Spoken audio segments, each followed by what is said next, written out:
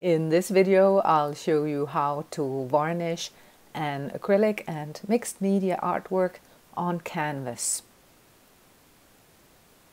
I work with acrylic paint, acrylic spray paint and acrylic inks, and often make details with water-soluble pencils and crayons.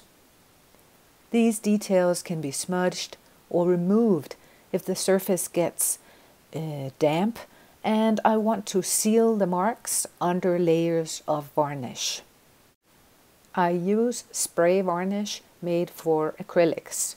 I like to use satin, but if you prefer, you can use matte or gloss finish. On the back of the can, you can read about the safety measures and also important information on how long you should shake the can before application to get an even application. There is also info on what temperature you should use it at. It's important to follow the guidelines to get the best results. Don't use spray varnish in very cool or humid conditions, as it could create adverse effects such as cloudiness. Always wear a protective mask and use in a ventilated area. I'm working outside today behind my house. I set up a cardboard box and I put a couple of bricks down here to keep the painting off the ground as I am spraying. Let me grab the painting and show you.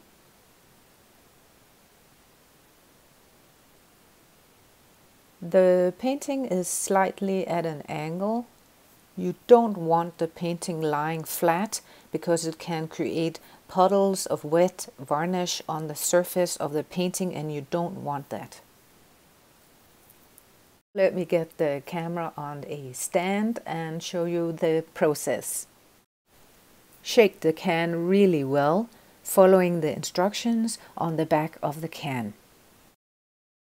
Spray a light, even layer going from side to side to cover the whole canvas.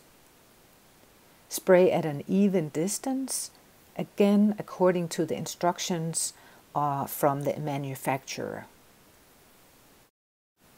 When you're done, clean the spray nozzle by turning the can upside down and spray until only air comes out. This will prevent varnish from drying and clogging the nozzle. And now we want the varnish to dry completely before continuing with the second layer. This time you want to spray moving the can up and down to cover every nook and cranny of the canvas.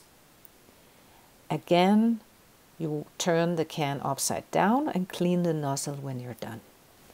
It's always better to do several thin layers than one thick layer of varnish.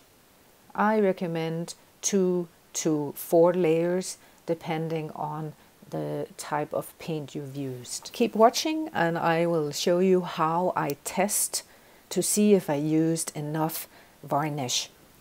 So I took the painting inside. It's completely dry now and I just wanted to show you how these marks that were made with the woody pencil, how they are now sealed underneath the varnish.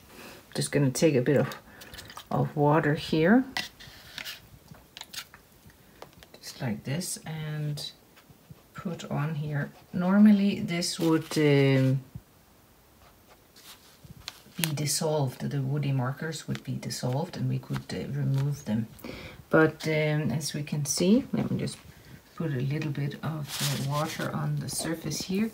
The water is repelled now on the surface of the canvas.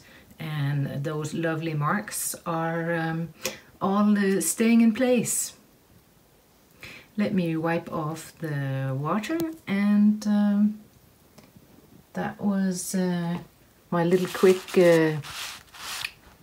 demo of how I varnish my mixed media paintings. Thanks so much for the subscribes, the likes and the comments. I'll see you in another video soon.